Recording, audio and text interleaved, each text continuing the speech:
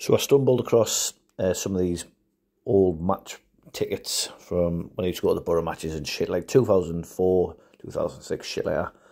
And I tried selling them individually, but I wasn't getting any bites.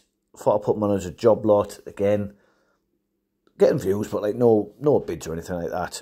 So I thought I'd just put them on for charity, because I didn't want to bid them. I was just trying to give them away, basically. And then I managed to sell them for £4 to some lad and gave the money to charity. Little hearts matter. So yeah, there's not a lot of money to be made in these, but I suppose he would have bought them further down the line at some point, but just couldn't be fucking arse. I wanted them gone rather than bin them. So yeah, bit of money for charity, but no money for me. But never mind. Good times. See you later.